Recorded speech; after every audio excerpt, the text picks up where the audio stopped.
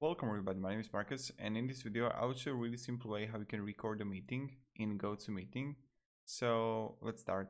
The first thing I recommend is just going to settings, and right here when you're going to go to right up corner to open preferences, and then go click here on recording, and local recordings, choose where you want to save it. This is really important, so where you will actually find the files.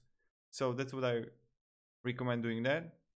So just save it there where you want to save it, and then you want to click here on recording, and you want to click start recording, and record. Conference will now be recorded. Okay, and now you can also write things to your recording if you want to. It's like up to you, but this is how you can record. So that's pretty much it, and it's like pretty easy. If you have any questions, guys, ask me down in the comments. I'll be really happy to help you. And yeah.